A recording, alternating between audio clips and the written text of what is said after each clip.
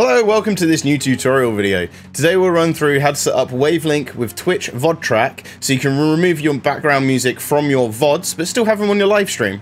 If this video helps you out at all, please don't forget to subscribe to the channel, like the video, and drop a comment down below. Just to let us know how it helped you, and if there's anything you think we can do to help you out, please let us know. Also, we do stream on Twitch every Monday, Wednesday, and Friday. If you're into mediocre gameplay and dying a lot in survival games, well, that's me, that's what I do. So go over there, hit that follow button, and show us some love over there as well. So let's get into the reason why we're here. Let's head over to Wavelink first.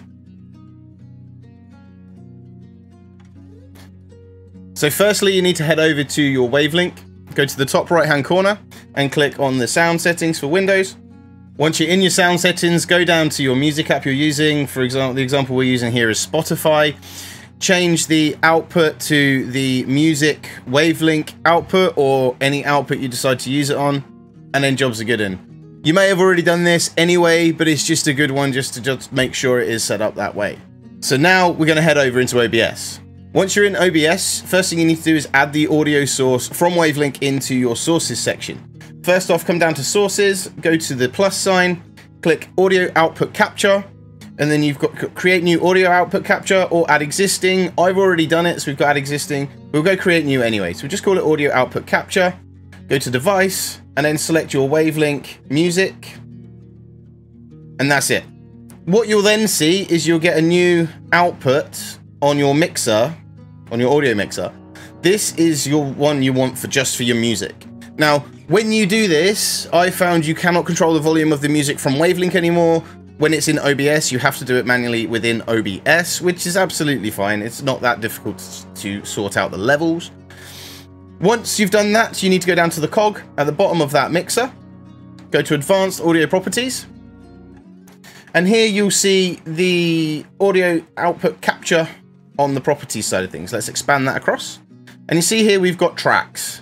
Now what you need to do, you need to uncheck track 2, or whichever track you set it to, but we're going to use track 2. Now, if you want to hear the music as well as the stream hear your music, if you go to audio monitoring, go to monitor and output, that way it will come through your headphones or whichever audio device you have set up for it. So if we then close this, so next you need to head over to OBS's settings. So click on the settings button, you'll open up this window, head to your output, you'll see the Twitch VOD track, make sure that box is checked, and then check number 2. So that is then selecting channel 2 to go to your VOD, which you've already removed the music from on your advanced audio properties. That's it. That's that bit done.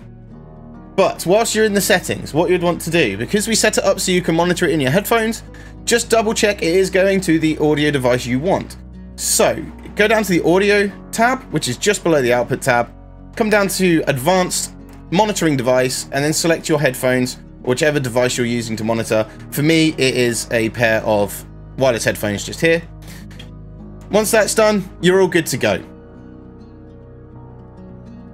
That's it, you're ready to go. Your music will be removed from your Twitch VOD, but will remain on your stream and in your ears. So, best of both worlds.